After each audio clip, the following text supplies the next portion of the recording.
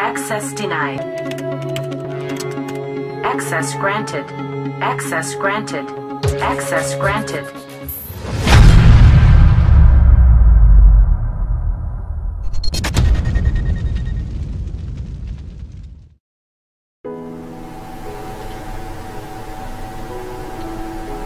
Good day.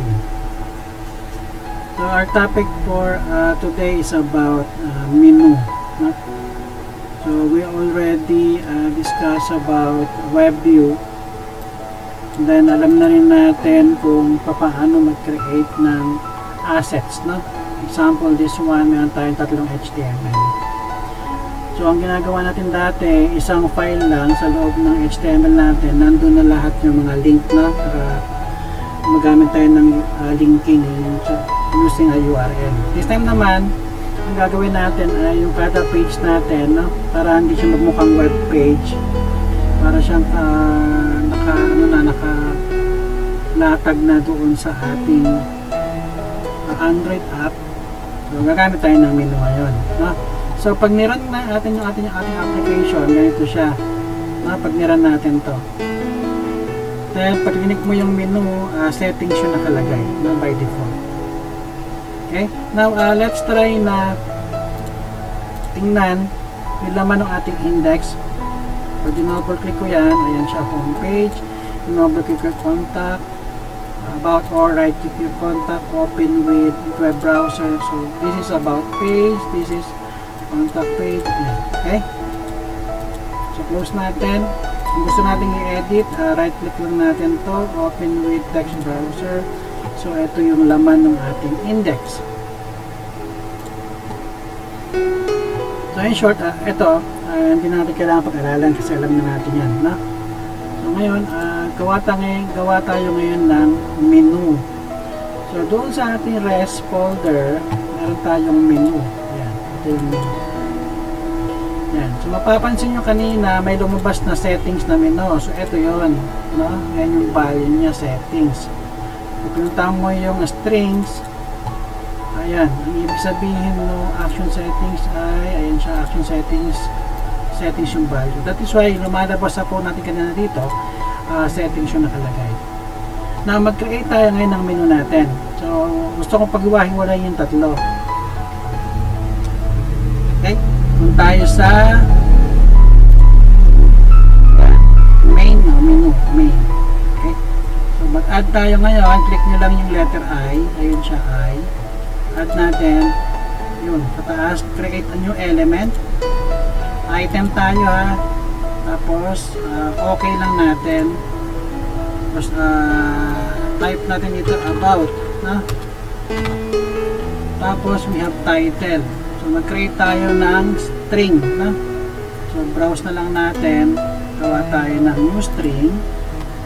Dito ay about, tapos about us, yung lalabas na value niya. Okay lang natin.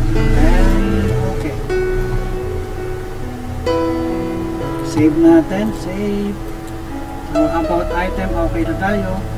The next, at tayo panibago ulit, the same, create new element, top level, item, okay natin.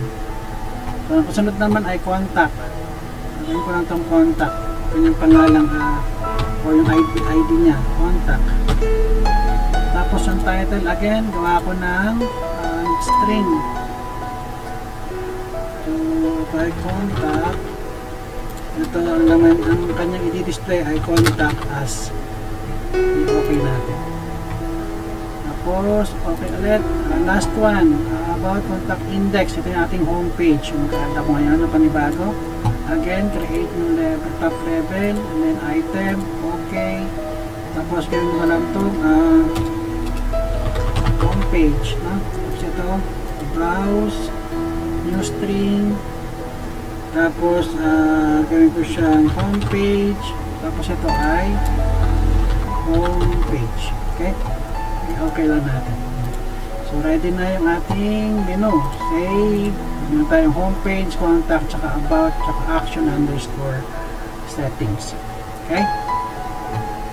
Pag pinuntahan mo yung strings, no, na under values na folder, ayun, ginawa niya na, create niya na. So wala ka na magiging problema. Ito na siya. Ito yung mga nadagdag, yung tatlo. Okay? So close tayo. Ngayon punta tayo ngayon doon sa ating program. So dito yung banda ginagawa, no?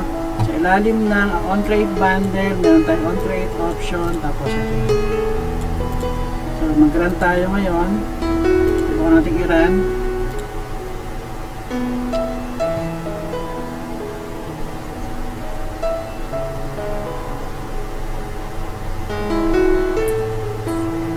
Hintayin lang natin kung lalabas yung ginawa natin. Okay, so ito by default sa source code, ito yung nilaload niya, no? Ayan.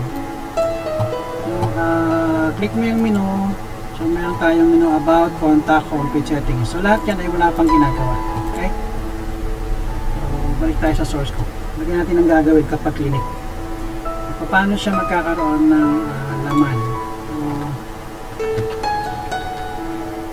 etong part na to, yan, mula dito hanggang doon, copyin lang natin to, no? Gawin na natin else if. Ito. Else if. Yan. So, yung dot, tanggalin natin yan. Dot. About. So, ready na siya. So, else if ulit. Tapos, pangatlo. Okay? So, about. Untuk contact. Tapos, ito ay dot homepage. Tapos na, no? Nagawa ko ng tatlong menu. So, may gagawin na siya ngayon. Ngayon, gamit tayo ngayon ng WebView. Ito. No? Since na ang niloload nito ay yung index natin or yung homepage, pwede rin natin gamitin dito yan. Create tayo ng WebView. Okay. Gamit tayo ng WebView. Gamitin menuview.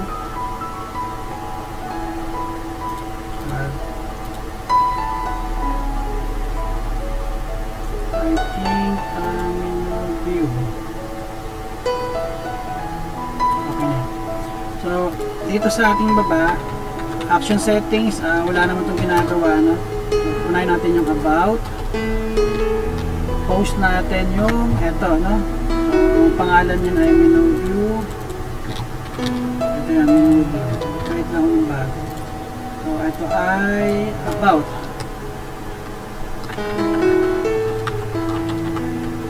So, copyin ko lang din yun ulit.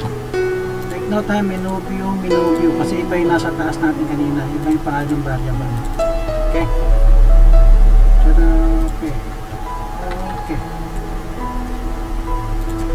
Paste natin dito ulit. Ito naman ay contact. Tapos homepage natin, ganun din. Paste natin, meron tayong index.html. So, ito siya pupunta. So, save, Ctrl S, tapos run natin, tingnan natin kung ano ang lalabas. So, magre-reload ulit yan. Yan. Tingnan natin yung menu kung gagana na siya.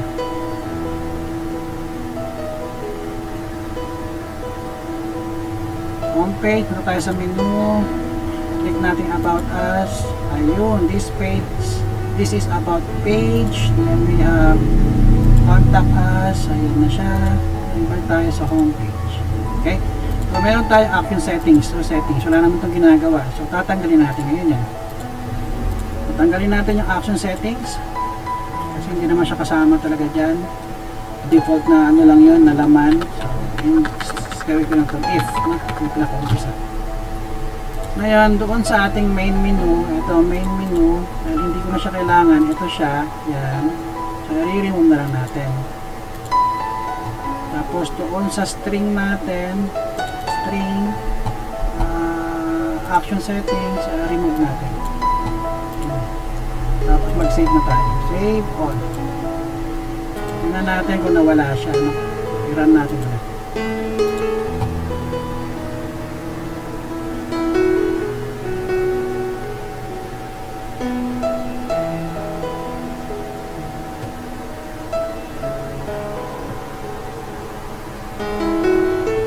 Okay, homepage, menu. Dapat wala na yung settings. Ayun. So, yan na lang siya. No? So, mangyayari, hindi na siya magmumukhang yung parang website, no? Kasi nakaseparate yung bawat page natin o HTML. So, menu based na siya ngayon.